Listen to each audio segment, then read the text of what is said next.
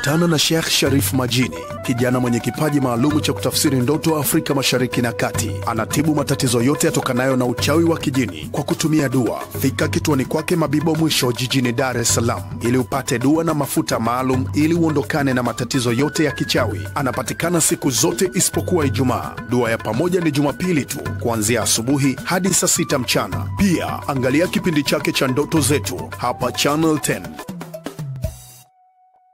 Wapenzi watazamaji wa kipindi chetu cha Ndoto Zetu ndani ya Channel 10 kilichokuwa bora kabisa. Amani ya Bwana iwe pamoja nanyi. Hatuna budi kumshukuru Mungu muumba wa mbingu kwa kutuwezesha mimi na wewe kuwa na afya tele sana. Tuseme alhamdulillah. Lakini pia shukrani kwa wote ambao wamezidi kumiminika pale ofisini kwetu Mabibo wiki hii katika dua nzito ambayo imekuwa ikiendelea kila Jumapili. Na Jumapili hii tutakuwa na dua maalum. Jumapili hii tutakuwa na dua ya ufunguo wa riziki. Dua ya ufunguo kwa ajili ya kuomba riziki. Wewe ambaye unasumbuliwa na masuala mazima ya riziki, upatikanaji wako wa riziki umekuwa taabu sana. Maisha yako yamekuwa magumu. Ukipata riziki kipato kinakuwa kionekani. Ukipata riziki ufanye yale ambayo unayokusudia yaweze kutimia. Na ukipata riziki malengo yako, nia yako na mipango yako inashindwa kutimia. Na kukumbusha kwamba Jumapili hii ambayo inayokuja, jitahidi sana ushiriki dua ofisini kwetu Mabibo Mwisho. Watu ni wengi sana sana sana wamekuwa wakishiriki dua, haswa kwa kina mama mbalimbali wenye matatizo mbalimbali, wenye kusumbuliwa na ndoto mbaya, ndoto za usiku, ndoto za kutafuna nyama, ndoto za kukimbizwa, ndoto za msukule, ndoto za kuweweseka. Wengi wamekuwa wakihudhuria katika maombezi hayo ambayo nimekuwa nikiyafanya ofisini kwetu. Lakini kwa wale ambao wamekuwa na matatizo ya ujauzito umekuwa ukiharibika, ama kutokupata mimba ama kutokushika, tumekuwa tukifanya maombi maalum ambayo maombi haya tunamtegemea zaidi Mungu ili Mwenyezi Mungu aweze kutujalia neema hiyo ya watoto. Ndugu zangu, wiki iliyopita tulikuwa tukizungumzia masuala mazima yanayohusiana na ndoto inayohusu kuzungumzia habari za mwezi. Tumezungumzia mwezi na tukaja tukazungumzia habari za nyota. Lakini katika kuzungumza habari za nyota, tunaweza tukasema kwamba nyota ni mpango mzima, na watu wengi wamekuwa wakiuliza nini maana ya nyota. Nyota ni kitu ambacho kimekuwa kikionekana, na niliweza kuzungumza kipindi kilichopita. Nilizungumzia habari za nyota na watu wakauliza maswali mengi sana, kila mmoja akitaka kuelewa nyota yangu ikoje. Je, kama nyota yangu imechezewa, kitu gani kinafanyika? Nyota maana yake ni mtu kuonekana, wajihi wako kuonekana vizuri, uso wako kuonekana. Ukiwa unataka kufanya jambo lako lifanyike ndani ya wakati. Lakini kuna tatizo ambalo mtu anaweza kuwa nalo na asionekane kama ametatizika. Yani unaweza ukawa una tatizo lakini wewe usionekane kuwa umetatizika. Nyota yako inaweza ikafubaa, lakini wewe mwenyewe usijue kwamba nyota yako imefubaa. Pasipo kujua kwamba nyota yako sasa imefubaa, inatakiwa kung'ara ili ukae katika kile kiwango ulichokuwa nacho.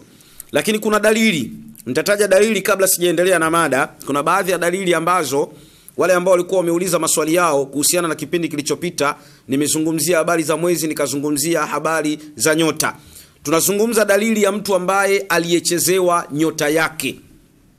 Unataka kujua sasa kwamba wewe ambaye umechezewa nyota yako kuna dalili ngapi? Nitataja kwa uchache sana ili tuweze kupata faida. Dalili ya kwanza ni mtu mambo yake kuharibika, kwenda hovyo. Yani mambo yako yanaharibika, yanakwenda hovyo. Hii ni dalili mojawapo kwamba wewe umechezewa nyota. Yani mambo hayaendi kama vile unavyokusudia, kwamba nyota yako imeharibika. Lakini dalili ya pili ni watu kuto kukujali. Yani watu hawamjali, watu kuto kukujali. Unajua unaweza kufanya jambo alafu watu wakawa hawana muda na wewe. Umefika sehemu husika, watu hawakuangalii, wanaangalia pembeni. Yani watu hawakuangalii, hawana haja ya kukuangalia wewe. Ukiwasalimia watu, wanakusalimia kama vile hawana habari na wewe. Maana yake tunasema watu kuto kukujali. Lakini namba 3 ni watu kama yani huwa kama mwehu au tunaweza tukasema mtu ambaye amepungukiwa na akili. Yani mtu ambaye nyota yake imechezewa, anaweza akatamka maneno sasa hivi, alafu ukija baadaye yale maneno ukimwambia kwamba uliyatamka wewe, anakushangaa kwamba maneno haya niliyatamka wakati gani. Kwamba hii ni dalili mojawapo kwamba mtu huyu amechezewa nyota yake.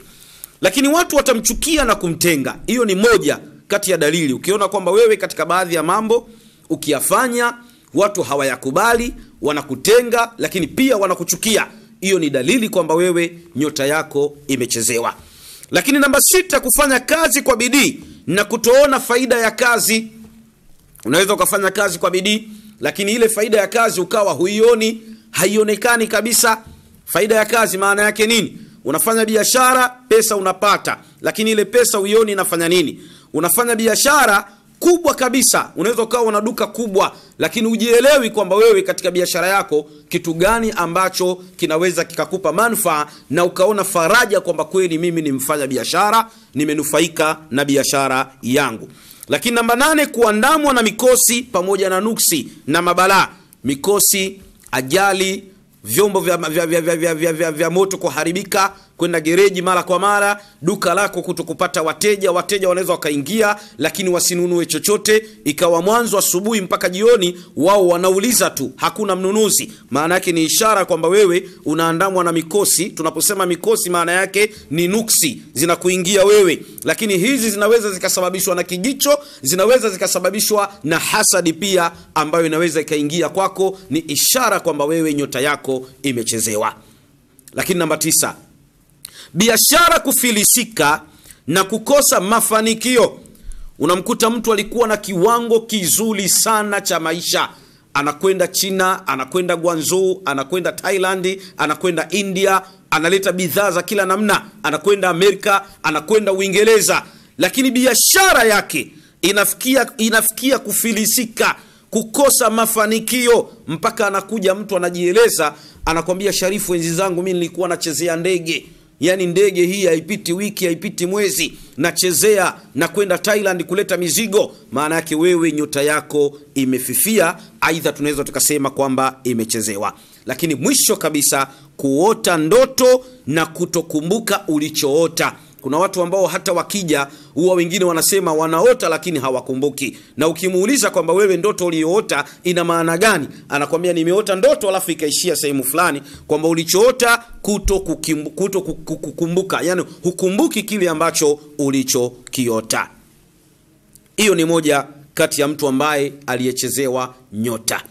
Moja kati ya kitu ambacho kinaufanya mwaka 2018 kuwa ni mwaka wa kipekee ni namna ya wewe kujua jina lako, herufi yako na nyota yako. Je, vinaendana vipi ili kutoboa? Basi nenda kwa Sheikh Sharifu Majini upate kungarisha jina lako kwa mafuta mapya matukufu yenye kisomo cha VIP, yaite Bughul Shamdi VIP, na pia upate kupigwa maji ya bahari mbili bure. Ni kwa kijana mwenye kipaji cha pekee barani Afrika, Sheikh Sharifu Majini. Dua itapigwa kwa ajili ya kufungua milango ya riziki, baraka, na uweze kupata na nyota mngao kwenye namna ya utafutaji fedha na mvuto wa kibiashara. Piga simu namba 0715 58 15 52. Nyote mnakaribishwa. Fika Mabebo mwisho stendi, uliza kwa Sheikh Sharifu Majini umefika.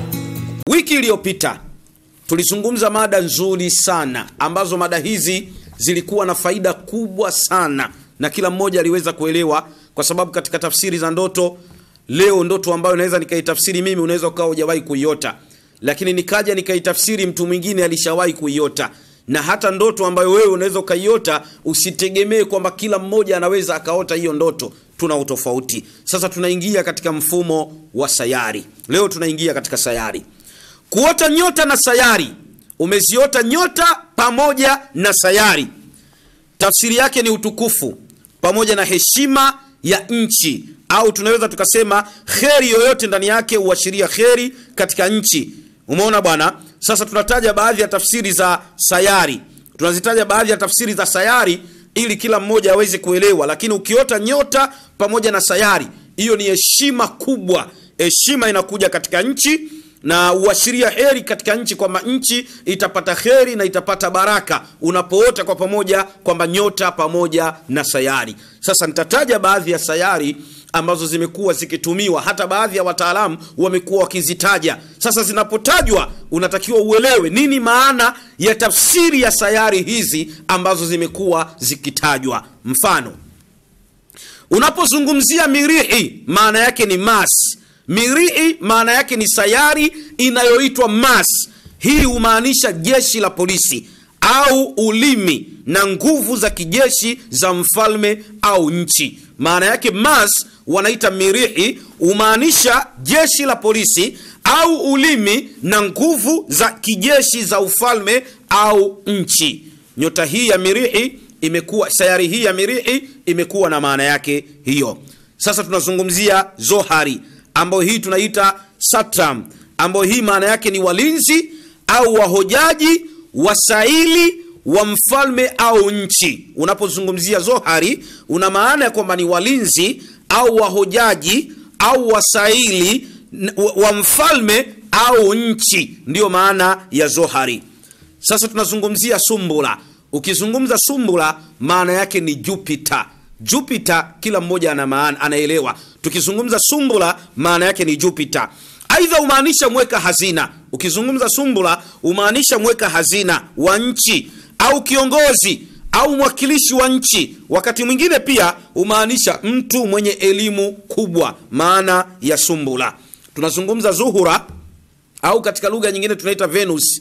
Ukizungumza Venus maana yake umaanisha malkia au mke wa mfalme au mke wa mkuu wa nchi, ndio maana ya Venus au Zuhura. Tunazungumza Zebaki, maana yake Mercury. Mercury maana yake nini? Umaanisha katibu wa mfalme au mkuu wa nchi ambaye hufanya majukumu yake yote. Hii ndio maana ya Zebaki. Lakini tunazungumza ndoto ya kwanza sasa, kumiliki nyota.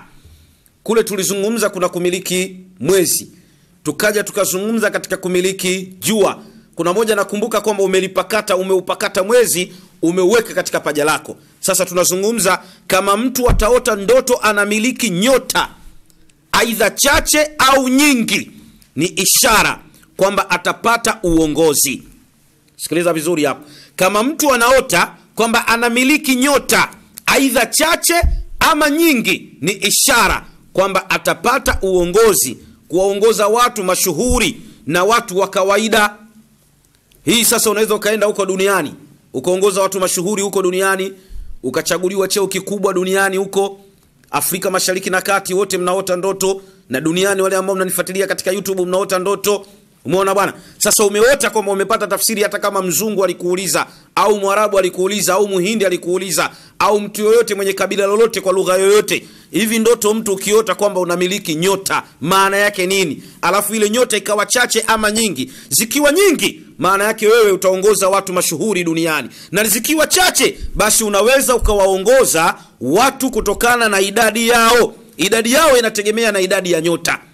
Idadi ya watu utakao waongoza inategemea na idadi ya nyota ambazo walizoota katika ndoto, ambazo huyo mtu amekuwa akiota katika ndoto. Ndoto hii kidogo imekuwa nzuri, hasa kwa wale ambao wanaopenda masuala ya kiutawala au katika masuala ya kisiasa au katika masuala ya uongozi. Kwa sababu kuna mtu amekaa nyota yake yeye ni kutaka kuwa kiongozi. Kuna mtu amekaa nyota yake yeye ni kutaka kuwa mfanyabiashara. Kuna mtu amekaa kwamba nyota yake au ndoto yake ni kutaka kuwa rubani wa ndege au yanawarusha watu katika mawingu. Tunakuja katika tafsiri nyingine ya haraka ambayo tunazungumzia sasa. Umeota usingizini, umelala, unakula nyota. Mtu anaweza akashangaa, hivi Sharifu, kuna mtu anaweza akala nyota?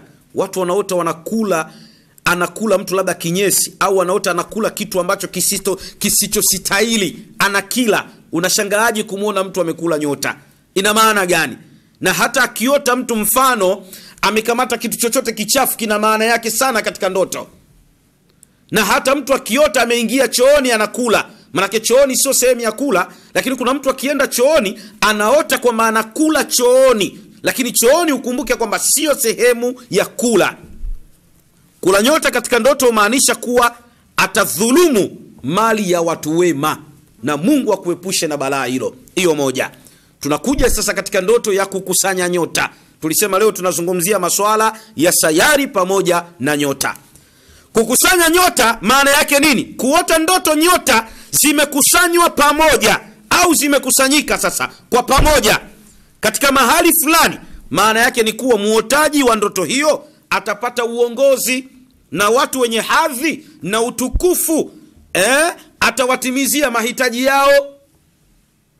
Ni ndoto nzuri. Ujue kwamba watu wenye hadhi na utukufu utawatimizia wewe mahitaji yao. Zile nyota kwamba umezikusanya pamoja. Jamani, tukumbuke kwamba nyota maana yake kila mmoja akija anauliza nyota yangu ikoje. Nyota inahusiana na masuala ya utukufu. Nyota inahusiana na masuala ya hadhi. Nyota inahusiana na masuala ya heshima. Nyota inahusiana na masuala ya ufunguo au baraka. Nyota inapofifia maana yake mambo yako yote yanafifia. Nyota inaposimama maana yake mambo yako yote yanakaa vizuri. Kuota nyota zinaanguka duniani kutoka juu angani mbinguni, maana yake ni kwamba sehemu ya dunia litakuwa na balaa fulani. Ukiota sasa nyota inaanguka kwenda sehemu fulani kutoka juu mbinguni, kwamba katika sehemu ya dunia kutakuwa na balaa fulani. Lakini unatakiwa kwamba ile nyota umeiota umelala. Nyota katika mkono. Nyota katika mkono wako ina maana gani? Kuota nyota ziko katika mkono wako ni ishara ya kuzaliwa mtoto mwema wa kiume. Ukikamata nyota mkononi ni ishara ya kuzaliwa mtoto mwema wa kiume. Mtoto si mtoto tu. Inatakiwa tuombe tupate watoto wema, kwa sababu unaweza ukapata mtoto alafu akakuletea balaa katika dunia. Ikawa kila siku simu, ikawa kila siku mahakamani, ikawa kila siku kwenye vikao vya usuluhishi kutokana na mtoto wako, yale mabalaa anayoyafanya hapa duniani. Mungu atuepushe, atupe watoto waliokuwa wema kabisa. Tuseme amin. Sasa tunakuja katika swala zima la mbingu kuzunguka. Kuna mtu akikaa anaota kwamba mbingu inazunguka, au akikaa akiona anaona kwamba dunia inazunguka au mbingu inazunguka. Ina maana gani? Kama mbingu zitaonekana katika ndoto zinamzunguka mtu, sasa wewe umekaa katikati alafu ile mbingu inakuzunguka wewe au yoyote, maana yake ni kuwa atapata safari muda mfupi ujao. Baadhi ya visa vya kweli vingi kabisa tumevipata kuelezana na habari ya mbingu kuzunguka. Maana yake wewe utapata safari. Kama ulikuwa hujawahi kupata safari, utapata safari. Na kama ulikuwa safari umeshaipata, ujue kwamba wewe utapata safari nyingine. Sasa tunazungumzia habari zinazohusiana na kiyama. Wengi wamekuwa wakiota kiyama. Kuota ndoto ya kiyama maana yake kimefika, maana yake ni kuwa haki itatendeka katika sehemu hiyo. Wakandamizaji watakumbwa na adhabu kali kutoka kwake Mungu. Kwa hivyo ukiota kiyama maana yake haki itatendeka, au kama kuna jambo baya lilikuwa linatendeka basi linakuwa na mwisho wake. Sasa kuna mtu aliuliza kuota kula matunda ya peponi. Peponi kila mmoja anapapenda, ni pazuri mno. Mungu atujalie ili tuweze kwenda katika pepo yake. Kuota ndoto unakula sasa matunda ya peponi au unampatia mtu mwingine, ni ndoto nzuri sana. Kwa sababu matunda ya peponi ni dalili ya maneno ya kheri, vitendo vizuri na wema. Kwa hivyo kheri zaidi inataka kuja kukufungukia wewe. Lakini kuwa na matunda ya peponi lakini bila ya kuyala, ndoto hii ina maana gani? Kuwa na matunda ya peponi lakini bila ya kuyala na kutokuwa na uwezo wa kuyala, umaanisha kwamba atapata elimu njema ya dini lakini haitamsaidia chochote. Utapata elimu njema ya Mungu, lakini katika hiyo elimu njema ya Mungu haitokusaidia chochote. Unayaona matunda ya peponi lakini unashindwa kuyala. Kutana na Sheikh Sharif Majini, kijana mwenye kipaji maalumu cha kutafsiri ndoto Afrika Mashariki na Kati. Anatibu matatizo yote yatokanayo na uchawi wa kijini kwa kutumia dua. Fika kituoni kwake Mabibo Mwisho jijini Dar es Salaam ili upate dua na mafuta maalum ili uondokane na matatizo yote ya kichawi. Anapatikana siku zote isipokuwa Ijumaa. Dua ya pamoja ni Jumapili tu kuanzia asubuhi hadi saa 6 mchana. Pia angalia kipindi chake cha Ndoto Zetu hapa Channel 10. Kuna mtu aliuliza unapoota nguo za peponi. Kama umevaa nguo za peponi, maana yake ni kuwa muotaji wa hiyo ndoto atafanikiwa dunia na akhera. Matamanio yake yote duniani na akhera yatafikia asilimia 80.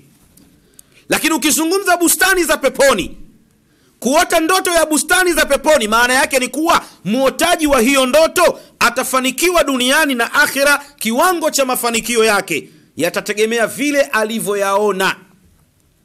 Na ukiota moto, Mungu atuepushe, kuota jahannam ni onyo kwamba muotaji wa hiyo ndoto atatumbukia kwenye matendo mabaya na uhalifu pamoja na madhambi. Mtu huyo anatakiwa haraka sana afanye toba kwa Mola wake ili Mwenyezi Mungu aweze kumsamehe. Kwa sababu ukishazungumzia habari za mwezi, ukishazungumzia habari za nyota, ukishazungumzia habari za sayari, basi ujue sasa hapo unakuwa zaidi karibu zaidi na Mwenyezi Mungu, kwa sababu Mwenyezi Mungu ameweka hivi vitu kwa ajili ya pambo vya dunia na ametuwekea mambo mengi sana. Lakini tunapozungumzia moto wa dunia sasa, kuota moto uko katika mji maalum, upo katika mji maalum, kitongoji au katika nyumba ambayo imekaa katika ardhi, kama imekaa katika ardhi, na moto huo ukawa unatisha, unatoa miale ya ndimi za moto ambazo zinateketeza kila kitu zinapoangukia, na pia unatoa sauti moto huo, mgurumo, moto unanguruma na sauti ya kuogopesha, kwa sababu kuna moto unawaka tofauti tofauti. Ndoto hiyo ni ishara mbaya kuwa uonevu na ukandamizaji utakuwa ni mtindo wa kila siku katika sehemu hiyo ambayo moto huo unaonekana kama mahala hapo si pakame. Inamaanisha kwamba kuna ugonjwa wa mlipuko unaweza ukatokea, ugonjwa wa ngozi au nje ya mapafu, na vifo vingi vinaweza vikatokea kutokana na hii ndoto. Na kama moto hauna sauti, miale na uteketezaji, baadhi yake kuacha vingine, kwamba unateketeza afu vingine vinaachwa, maana yake ni kuwa ajali na vifo vitatokea katika sehemu hiyo. Kwa hivyo yale majanga yanaweza asitokee, mabalaa ya maradhi yakatokea, ajali na vifo. Hii tunasema ni moto wa duniani, kwamba umeota moto wa duniani. Sasa kushuka moto kutoka juu mbinguni, umeota moto umeshuka kutoka juu mbinguni, nini maana yake? Kuota ndoto moto unashuka kutoka juu mbinguni ni ndoto ya kutisha sana. Kama moto huo hautoharibu kitu chochote, hapo maana yake ni kuwa watu wa sehemu hiyo watakuwa na ugomvi na maneno tu baina yao ambayo hayatosababisha madhara kimwili. Moshi katika moto huo upunguza ukali na ugomvi huo. Sasa moto kupaa mbinguni, kuota moto unapaa kuelekea mbinguni, pia ni ndoto ya kutisha. Hii humaanisha kuwa watu wa sehemu hiyo wametangaza vita vya wazi wazi, na kuna baadhi ya mabalaa ambayo wanayafanya yanamkerehesha Mungu, hawatakiwi kuendelea kuyafanya. Unapoota kwamba sasa moto unapaa kwenda juu mbinguni, lakini sasa unaota moto. Kuota moto, kama mtu ataota yeye mwenyewe au atamuotea mtu mwingine, anaota, maana yake ni kuwa anafuatilia jambo fulani kiasi kwamba atafaidika nalo baadaye. Ukiota sasa wewe unaota moto ule, unauota kwamba kuna jambo fulani utafaidika nalo baadaye, wewe mwenyewe ndio unalolifuatilia. Sasa mwisho kabisa, kula nyama iliyochomwa. Kuota ndoto unakula nyama ya kuchomwa, maana yake ni kuwa muotaji wa ndoto hiyo atapata riski ndogo na atakabiliwa na ugumu na mashaka, maana kuchomwa ni maana yake kuchomwa moto ni ishara iliyokuwa sio njema. Lakini sasa kuna baadhi ya mambo mengi, mfano kuna kupika chakula ndani ya chungu. Unaota kwamba wewe sasa unapika chakula ndani ya chungu, alafu unaota kwamba chungu kitupu juu ya moto. Hii kupika chakula ndani ya chungu, maana yake ni kuwa, umaanisha kuwa atanufaika na nyumba au jambo linalohusiana na nyumba, kwa sababu chungu umaanisha mtunza nyumba, utanufaika na hiyo nyumba.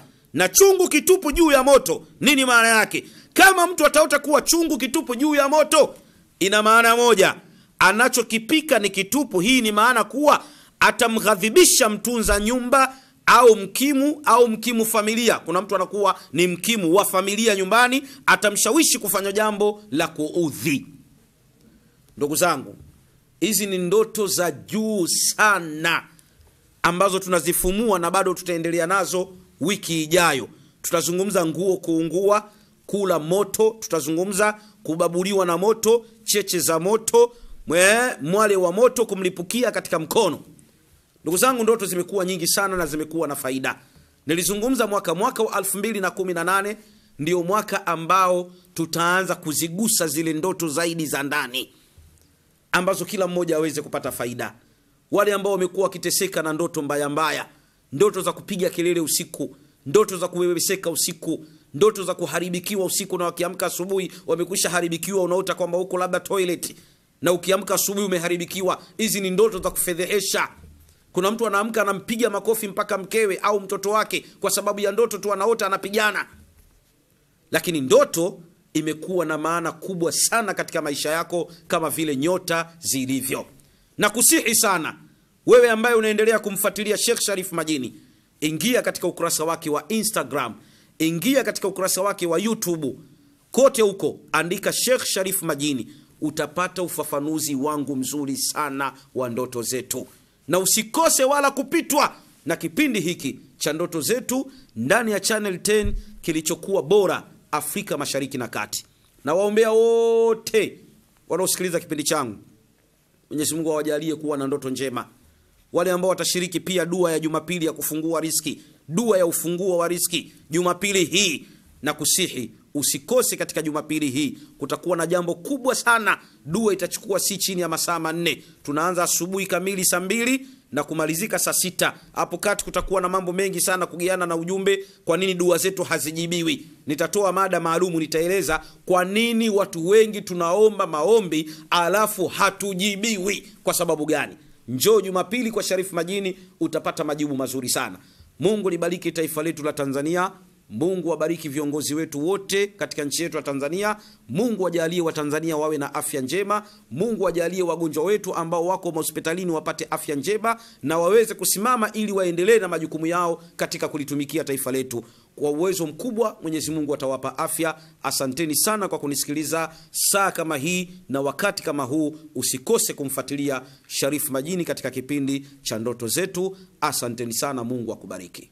Kutana na Sheikh Sharif Majini, kijana mwenye kipaji maalumu cha kutafsiri ndoto Afrika Mashariki na Kati. Anatibu matatizo yote yatokanayo na uchawi wa kijini kwa kutumia dua. Fika kituoni kwake Mabibo Mwisho jijini Dar es Salaam ili upate dua na mafuta maalum ili uondokane na matatizo yote ya kichawi. Anapatikana siku zote isipokuwa Ijumaa. Dua ya pamoja ni Jumapili tu kuanzia asubuhi hadi saa 6 mchana. Pia angalia kipindi chake cha ndoto zetu hapa Channel 10.